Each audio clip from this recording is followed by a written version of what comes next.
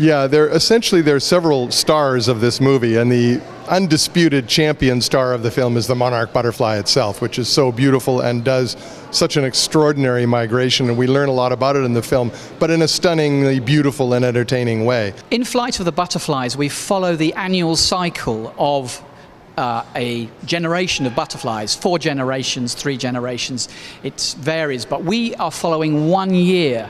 To film 1 year, we spent nearly 2 years. We visited the sanctuaries twice. We then followed the butterflies from the Mexico sanctuaries into the Texas flower meadows. We then followed them from the flower meadows into the middle of America, the Corn Belt, and into the central US states. And we then followed them into Canada, into southern Canada, and in particular into Toronto, where we do the story of the birth of the super generation, which then turns into a flight back all the way to Mexico. And again, we followed the butterflies from Toronto all the way back to the sanctuary in Mexico. 2,000 miles these animals fly. And we felt like butterflies. We were doing the migration like the butterflies, I think.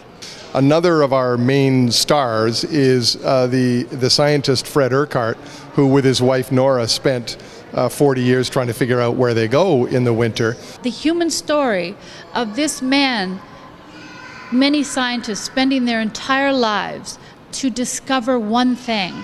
And it's to have that quest fulfilled that meant to us wanting to bring that to everybody. That's a beautiful, emotional story of his journey and success, and played by the fantastic Canadian actor Gordon Pinsent. I was a very small part of it in the sense that I was the performer, but the real work, of course, came from Jonathan Barker, his wife Wendy, Mike Slee, and all the people who believed in this so much to bring this to you.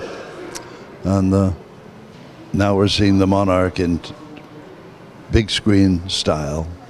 And the third element, which is also really important, are the people who, as regular citizens, unravel this mystery by tagging butterflies and picking up tagged butterflies across the whole migratory route.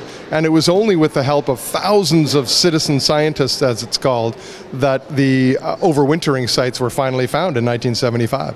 Flight of the Butterflies actually follows a scientist over 50 years to be able to find out where the butterflies went. But right today, the monarch butterfly is still being tracked. And in fact, anybody can get involved in putting a tag on a butterfly, releasing it, and then that tag will get returned to the scientists, and they will then plot the journey.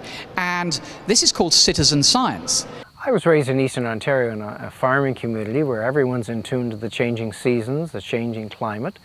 And so from a young age, we're very aware of the nature around us. And I had an interest in nature from a very young age. And about 1967, I heard about this couple named Fred and Nora Urquhart of Toronto who were tagging butterflies. I'd often thought of perhaps banding birds, but this tagging program sounded really easy and very easy to do. And so I contacted the Urquharts, and that was the beginning of the story. We wanted to try something new in combining the human story, the compelling, amazing human story of discovery, because it involved regular people who were dedicated to the butterflies and who were citizen scientists and wanted to study them, to tag them, to monitor them.